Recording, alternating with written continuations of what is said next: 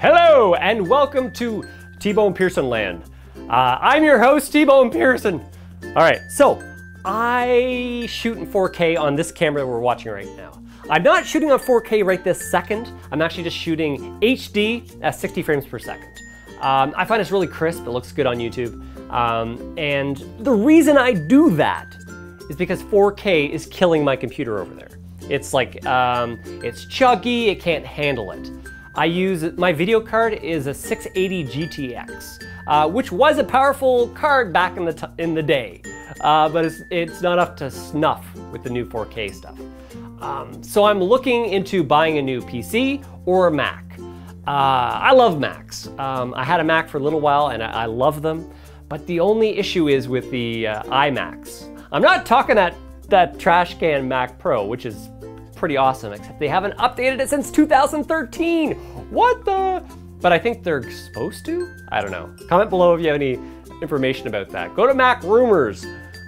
Anyways, the problem with the iMacs, which are gorgeous and they're 5K, is they use mobile video cards, ones that you'll find in a laptop.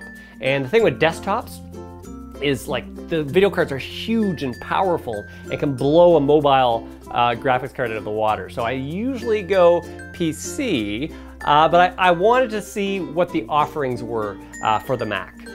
So I've been looking into the iMac, the really souped up one, and I think it's a 395X Radiant card that's on it. But the research that I've done, I almost think that the cards are a little underpowered for such a big screen for the 5K.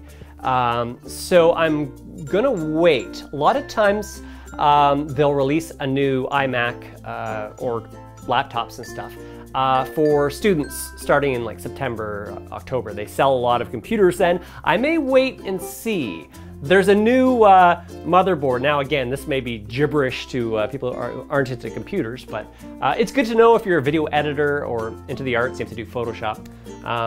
But there's a new, is it Kaby Lake?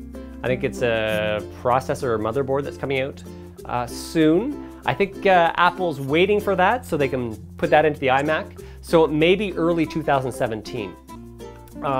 Anyways, and then on the PC side, there's a new card made by Nvidia. I'm probably saying that wrong. It's the 1080 GTX, and that is a powerful card, especially if you buy two of them, and they're $1,000 each. So, but how you do it is you have two, and there's these little cables. New cables, by the way, they're HB SLIs from Nvidia, and if you use those, you've got like an amazing computer, and I may have to go that way. Although those iMacs are awful damn sexy, those 5K ones, man. I want one of those. So I probably will buy both. I'll have to go with the work one first, and then maybe the iMac later. But anyways, yeah, so also I'm looking at motherboards. I don't know that much about this stuff. I built computers back in the day, but nothing too crazy. I have to do a lot of research. What computer would you recommend to me? Share your knowledge in the comments below. Tell me what I should get. Should I go for the iMac? Maybe Final Cut Pro can cut the 4K. All right, I don't know. I just, yeah, I'm in the market. So yeah, let me know what you guys think, and I will talk to you guys later. Cheers, bye.